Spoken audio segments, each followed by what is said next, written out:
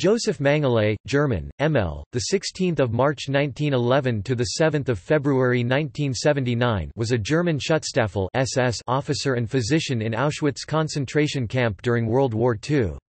He performed deadly human experiments on prisoners and was a member of the team of doctors who selected victims to be killed in the gas chambers. Arrivals that were judged able to work were admitted into the camp, while those deemed unsuitable for labor were sent to the gas chambers to be killed. With Red Army troops sweeping through Poland, Mengele was transferred 280 kilometers (170 miles) from Auschwitz to the Gross-Rosen concentration camp on the 17th of January 1945, just 10 days before the arrival of the Soviet forces at Auschwitz. After the war, he fled to South America where he evaded capture for the rest of his life. Before the war, Mengele had received doctorates in anthropology and medicine, and began a career as a researcher. He joined the Nazi Party in 1937 and the SS in 1938. He was assigned as a battalion medical officer at the start of World War II, then transferred to the Nazi concentration camps service in early 1943 and assigned to Auschwitz, where he saw the opportunity to conduct genetic research on human subjects. His subsequent experiments focused primarily on twins, with little regard for the health or safety of the victims. Mengele sailed to Argentina in July 1949, assisted by a network of former SS members. He initially lived in and around Buenos Aires, then fled to Paraguay in 1959 and Brazil in 1960, while being sought by West Germany, Israel, and Nazi hunters such as Simon Wiesenthal who wanted to bring him to trial. He eluded capture in spite of extradition requests by the West German government and clandestine operations by the Israeli intelligence agency Mossad.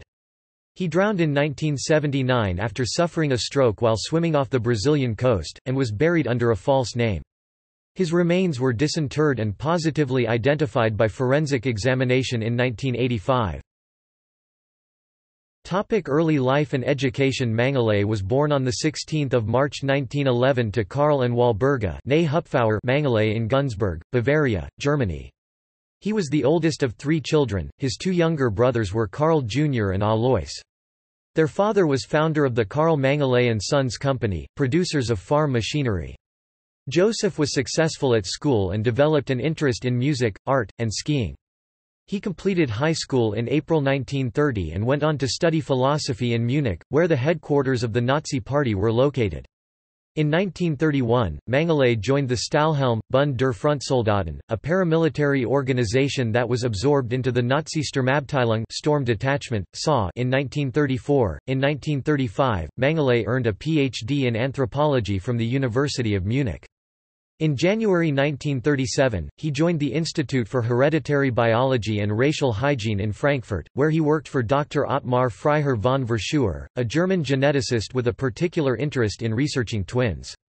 As von Verschuer's assistant, Mengele focused on the genetic factors that result in a cleft lip and palate, or a cleft chin. His thesis on the subject earned him a cum laude doctorate in medicine (MD) from the University of Frankfurt in 1938. Both of his degrees were revoked by the issuing universities in the 1960s. In a letter of recommendation, von Verschuer praised Mengele's reliability and his ability to verbally present complex material in a clear manner. The American author Robert J. Lifton notes that Mengele's published works were in keeping with the scientific mainstream of the time, and would probably have been viewed as valid scientific efforts even outside Nazi Germany. On 28 July 1939, Mengele married Irene Schonbein, whom he had met while working as a medical resident in Leipzig. Their only son, Rolf, was born in 1944.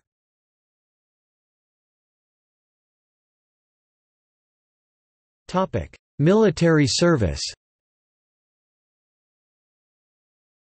The ideology of Nazism brought together elements of antisemitism, racial hygiene, and eugenics, and combined them with pan-Germanism and territorial expansionism with the goal of obtaining more Lebensraum, living space for the Germanic people. Nazi Germany attempted to obtain this new territory by attacking Poland and the Soviet Union, intending to deport or kill the Jews and Slavs living there, who were considered by the Nazis to be inferior to the Aryan master race. Mengele joined the Nazi Party in 1937 and the Schutzstaffel (SS) protection squadron in 1938. He received basic training in 1938 with the Gebirgsjäger light infantry mountain troop and was called up for service in the Wehrmacht Nazi armed forces in June 1940, some months after the outbreak of World War II. He soon volunteered for medical service in the Waffen-SS, the combat arm of the SS, where he served with the rank of SS Untersturmführer second lieutenant in a medical reserve battalion until November 1940. He was next assigned to the SS Rass- und Siedlungshauptamt SS Race and Settlement Main Office in Poznan, evaluating candidates for Germanization. In June 1941, Mengele was posted to Ukraine, where he was awarded the Iron Cross Second Class. In January 1942, he joined the 5th SS Panzer Division Viking as a battalion medical officer. After rescuing 2 German soldiers from a burning tank, he was decorated with the Iron Cross First Class, the Wound Badge in Black, and the Medal for the Care of the German People. He was declared unfit for further active service in mid-1942, when he was seriously wounded in action near Rostov-on-Don. Following his recovery, he was transferred to the headquarters of the SS Race and Settlement Main Office in Berlin, at which point he resumed his association with von Verschuer, who was now director of the Kaiser Wilhelm Institute of Anthropology, Human Heredity, and Eugenics. Mengele was promoted to the rank of SS Hauptsturmführer captain in April 1943.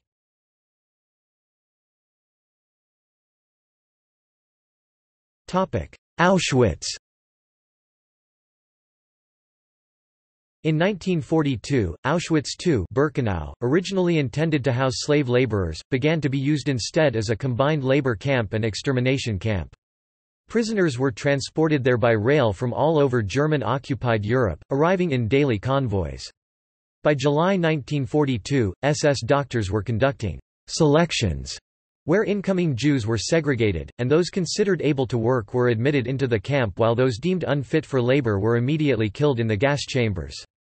The arrivals that were selected to die, about 3/4 of the total, included almost all children, women with small children, pregnant women, all the elderly, and all of those who appeared in a brief and superficial inspection by an SS doctor to be not completely fit and healthy. In early 1943, encouraged by von Verschuer, Mengele applied to transfer to the concentration camp service.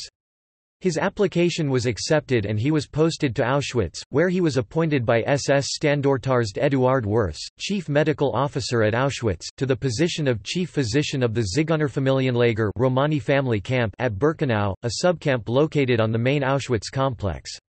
The SS doctors did not administer treatment to the Auschwitz inmates, but supervised the activities of inmate doctors who had been forced to work in the camp medical service. As part of his duties, Mengele made weekly visits to the hospital barracks and ordered any prisoners who had not recovered after 2 weeks in bed to be sent to the gas chambers. Mengele's work also involved carrying out selections, a task that he chose to perform even when he was not assigned to do so, in the hope of finding subjects for his experiments, with a particular interest in locating sets of twins. In contrast to most of the other SS doctors, who viewed selections as one of their most stressful and unpleasant duties, he undertook the task with a flamboyant air, often smiling or whistling a tune. He was also one of the SS doctors responsible for supervising the administration of Zyklon B, the cyanide-based pesticide that was used for the mass killings in the Birkenau gas chambers. He served in this capacity at the gas chambers located in crematoria IV and V when an outbreak of pneuma, a gangrenous bacterial disease of the mouth and face, struck the Romani camp in 1943. Mengele initiated a study to determine the cause of the disease and develop a treatment. He enlisted the assistance of prisoner Dr. Berthold Epstein, a Jewish pediatrician and professor at Prague University. The patients were isolated in a separate barracks and several afflicted children were killed so that their preserved heads and organs could be sent to the SS Medical Academy in Graz and other facilities for study. This research was still ongoing when the Romani camp was liquidated and its remaining occupants killed in 1944. In response to a typhus epidemic in the women's camp, Mengele cleared one block of 600 Jewish women and sent them to their deaths in the gas chambers.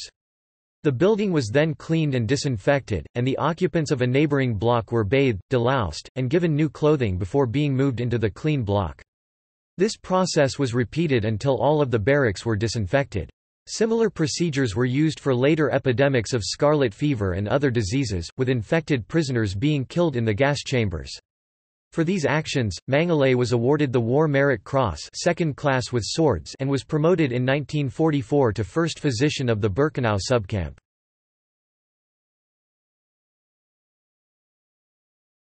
Topic: Human experimentation.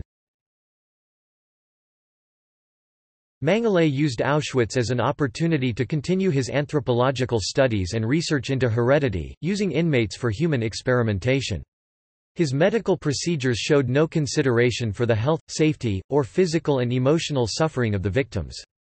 He was particularly interested in identical twins, people with heterochromia iridum, eyes of two different colors, dwarfs, and people with physical abnormalities. A grant was provided by the Deutsche Forschungsgemeinschaft, German Research Foundation, at the request of von Verschuer, who received regular reports and shipments of specimens from Mengele. The grant was used to build a pathology laboratory attached to Crematorium II at Auschwitz-Birkenau. Dr. Miklos Nyszli, a Hungarian Jewish pathologist who arrived in Auschwitz on 29 May 1944, performed dissections and prepared specimens for shipment in this laboratory. The twin research was in part intended to prove the supremacy of heredity over environment and thus strengthen the Nazi premise of the superiority of the Aryan race.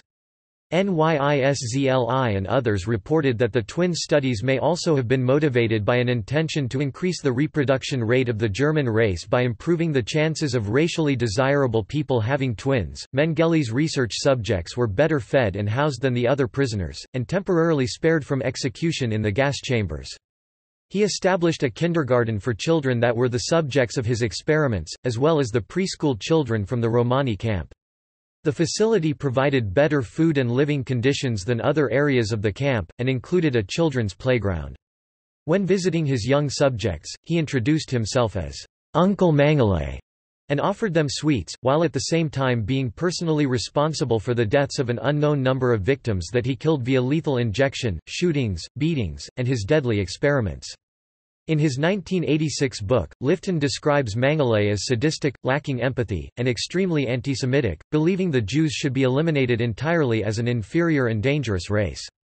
Rolf Mengele later claimed that his father had shown no remorse for his wartime activities. A former Auschwitz inmate doctor said, "He was capable of being so kind to the children, to have them become fond of him, to bring them sugar, to think of small details in their daily lives, and to do things we would genuinely admire.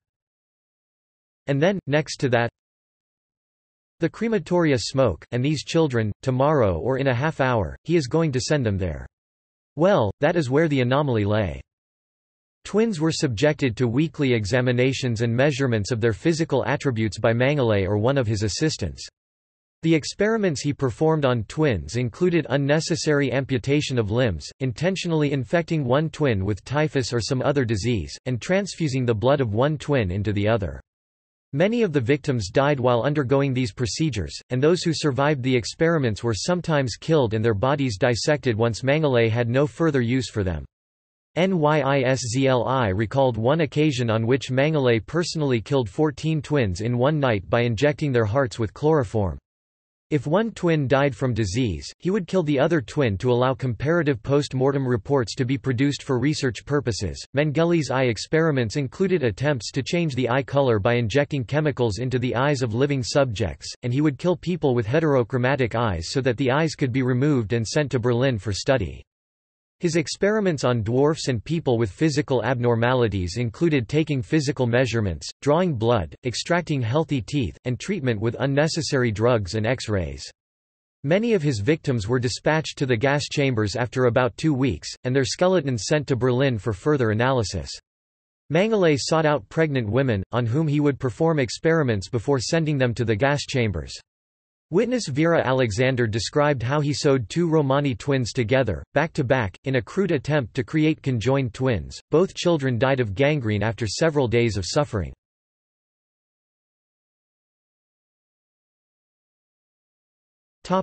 After Auschwitz. Along with several other Auschwitz doctors, Mengele transferred to Gross-Rosen concentration camp in Lower Silesia on 17 January 1945, taking with him 2 boxes of specimens and the records of his experiments at Auschwitz.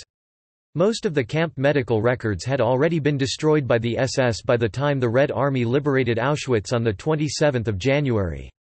Mengele fled Gross Rosen on 18 February, a week before the Soviets arrived there, and travelled westward to Žatec in Czechoslovakia, disguised as a Wehrmacht officer. There he temporarily entrusted his incriminating documents to a nurse with whom he had struck up a relationship. He and his unit then hurried west to avoid being captured by the Soviets, but were taken prisoners of war by the Americans in June 1945. Although Mengele was initially registered under his own name, he was not identified as being on the major war criminal list due to the disorganization of the Allies regarding the distribution of wanted lists, and the fact that he did not have the usual SS blood group tattoo. He was released at the end of July and obtained false papers under the name Fritz Ullmann. Documents he later altered to read Fritz Holman. After several months on the run, including a trip back to the Soviet-occupied area to recover his Auschwitz records, Mengele found work near Rosenheim as a farmhand. He eventually escaped from Germany on 17 April 1949, convinced that his capture would mean a trial and death sentence. Assisted by a network of former SS members, he traveled to Genoa where he obtained a passport from the International Committee of the Red Cross under the alias Helmut Gregor, and sailed to Argentina in July 1949. His wife refused to accompany him, and they divorced in 1954. In South America, Mengele worked as a carpenter in Buenos Aires, Argentina, while lodging in a boarding house in the suburb of Vicente López. After a few weeks he moved to the house of a Nazi sympathizer in the more affluent neighborhood of Florida Este. He next worked as a salesman for his family's farm equipment company, Carl Mengele & Sons, and in 1951 he began making frequent trips to Paraguay as regional sales representative. He moved into an apartment in central Buenos Aires in 1953. He used family funds to buy a part interest in a carpentry concern, and he then rented a house in the suburb of Olivos in 1954. Files released by the Argentine government in 1992 indicate that Mengele may have practiced medicine without a license while living in Buenos Aires, including performing abortions. After obtaining a copy of his birth certificate through the West German embassy in 1956, Mengele was issued with an Argentine foreign residence permit under his real name. He used this document to obtain a West German passport, also using his real name, and embarked on a trip to Europe. He met up with his son Rolf, who was told Mengele was his uncle Fritz, and his widowed sister-in-law Martha, for a ski holiday in Switzerland. He also spent a week in his hometown of Günzburg. When he returned to Argentina in September 1956, Mengele began living under his real name. Martha and her son Karl Heinz followed about a month later, and the three began living together. Joseph and Martha were married in 1958 while on holiday in Uruguay, and they bought a house in Buenos Aires. Mengele's business interests now included part ownership of Fadro Farm, a pharmaceutical company. Along with several other doctors, Mengele was questioned in 1958 on suspicion of practicing medicine without a license when a teenage girl died after an abortion, but he was released without charge. Aware that the publicity would lead to his Nazi background and wartime activities being discovered, he took an extended business trip to Paraguay and was granted citizenship there in 1959 under the name José Mengele. He returned to Buenos Aires several times to settle his business affairs and visit his family. Martha and Karl lived in a boarding house in the city until December 1960. When they returned to Germany, Mengele's name was mentioned several times during the Nuremberg trials in the mid-1940s, but the Allied forces believed that he was probably already dead. Irene Mengele and the family in Günzburg also alleged that he had died. Working in West Germany, Nazi hunters Simon Wiesenthal and Hermann Langbein collected information from witnesses about Mengele's wartime activities. In a search of the public records, Langbein discovered Mengele's divorce papers, which listed an address in Buenos Aires. He and Wiesenthal pressured the West German authorities into starting extradition proceedings, and an arrest warrant was drawn up on 5 June 1959. Argentina initially refused the extradition request because the fugitive was no longer living at the address given on the documents. By the time extradition was approved on 30 June, Mengele had already fled to Paraguay and was living on a farm near the Argentine border.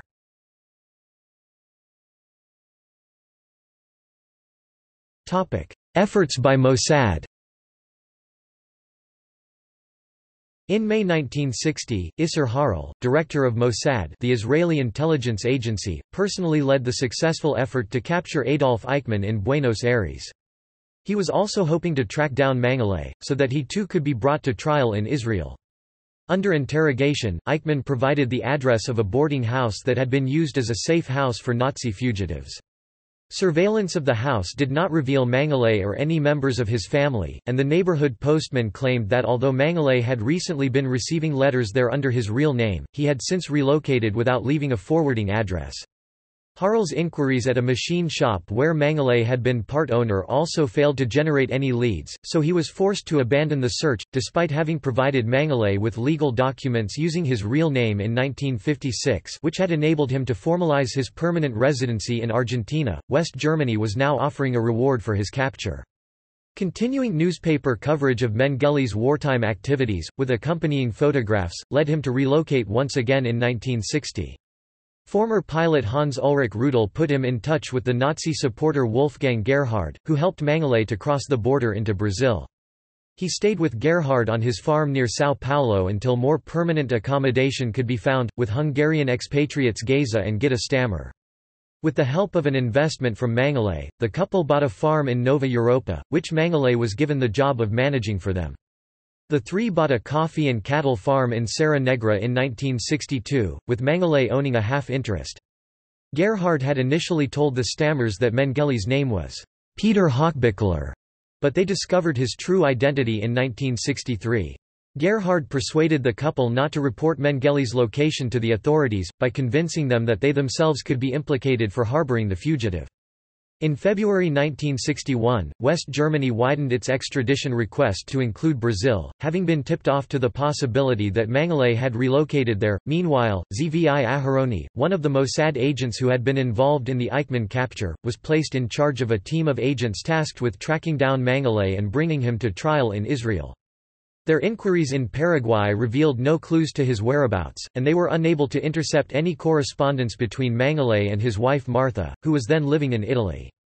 Agents that were following Rudel's movements also failed to produce any leads. Aharoni and his team followed Gerhard to a rural area near São Paulo, where they identified a European man whom they believed to be Mengele. This potential breakthrough was reported to Harel, but the logistics of staging a capture, the budgetary constraints of the search operation, and the priority of focusing on Israel's deteriorating relationship with Egypt led the Mossad chief to call off the hunt for Mengele in 1962.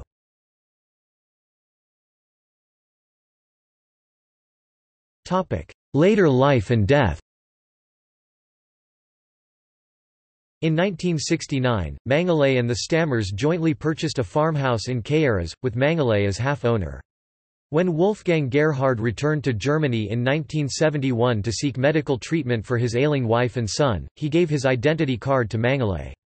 The Stammers' friendship with Mengele deteriorated in late 1974, and when they bought a house in São Paulo, Mengele was not invited to join them. The Stammers later bought a bungalow in the Eldorado neighborhood of São Paulo, which they rented out to Mengele. Rolf, who had not seen his father since the ski holiday in 1956, visited him at the bungalow in 1977. He found an unrepentant Nazi who claimed he had never personally harmed anyone, only having carried out his duty. Mengele's health had been steadily deteriorating since 1972. He suffered a stroke in 1976, and he also had high blood pressure and an ear infection that affected his balance. On 7 February 1979, while visiting his friends Wolfram and Liselott Bossert in the coastal resort of Bertioga, he suffered another stroke while swimming and drowned. Mengele was buried in Embu das Artes under the name Wolfgang Gerhard, whose identification he had been using since 1971. Other aliases used by Mengele in his later life included Dr. Fausto Rindon and S. José Alves Aspiazu.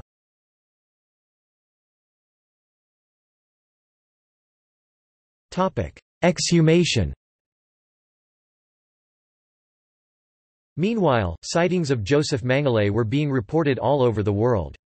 Wiesenthal claimed to have information that placed Mengele on the Greek island of Kythnos in 1960, in Cairo in 1961, in Spain in 1971, and in Paraguay in 1978, 18 years after he had left the country. He insisted as late as 1985 that Mengele was still alive, 6 years after he had died, offering a reward of $100,000 USD in 1982 for the fugitive's capture. Worldwide interest in the case was heightened by a mock trial held in Jerusalem in February 1985, featuring the testimonies of over 100 victims of Mengele's experiments. Shortly afterwards, the West German, Israeli, and U.S. governments launched a coordinated effort to determine Mengele's whereabouts. The West German and Israeli governments offered rewards for his capture, as did the Washington Times and the Simon Wiesenthal Center. On 31 May 1985, acting on intelligence received by the West German prosecutor's office, police raided the house of Hans Sedlmayr, a lifelong friend of Mengele and sales manager of the family firm in Günzburg. They found a coded address book and copies of letters sent to and received from Mengele. Among the papers was a letter from Wolfram Bossert notifying Sedlmayr of Mengele's death. German authorities alerted the police in São Paulo, who then contacted the Bosserts. Under interrogation, they revealed the location of Mengele's grave, and the remains were exhumed on 6 June 1985. Extensive forensic examination indicated with a high degree of probability that the body was indeed that of Josef Mengele. Rolf Mengele issued a statement on 10 June confirming that the body was his father's, and he admitted that the news of his father's death had been concealed in order to protect the people who had sheltered him for many years. In 1992, DNA testing confirmed Mengele's identity beyond doubt, but family members refused repeated requests by Brazilian officials to repatriate the remains to Germany. The skeleton is stored at the São Paulo Institute for Forensic Medicine, where it is used as an educational aid during forensic medicine courses at the University of São Paulo's medical school.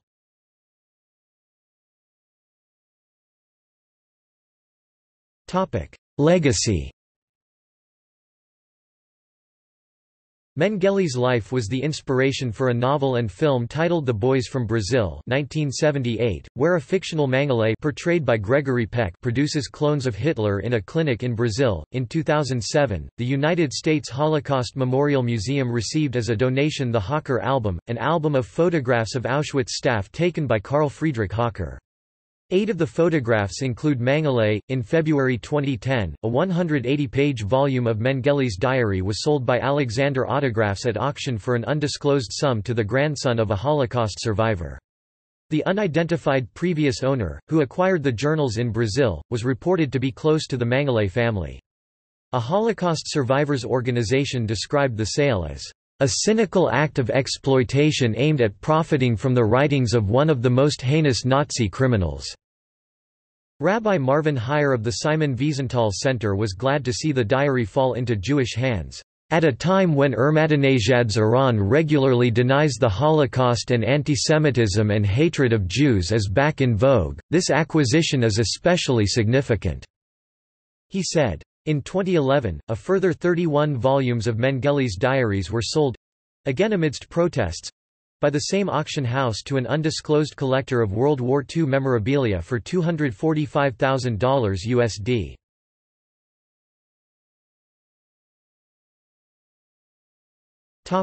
Journal articles. Racial morphological examinations of the anterior portion of the lower jaw in 4 racial groups. This dissertation, completed in 1935 and first published in 1937, earned him a Ph.D. in anthropology from Munich University. In this work Mengele sought to demonstrate that there were structural differences in the lower jaws of individuals from different ethnic groups, and that racial distinctions could be made based on these differences. Genealogical studies in the cases of cleft lip jaw palate 1938, his medical dissertation, earned him a doctorate in medicine from Frankfurt University.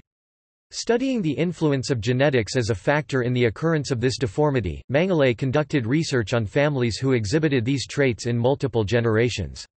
The work also included notes on other abnormalities found in these family lines. Hereditary transmission of fistulae auris. This journal article, published in Durer Barst, The Genetic Physician, focuses on fistula auris, an abnormal fissure on the external ear, as a hereditary trait. Mengele noted that individuals who have this trait also tend to have a dimple on their chin.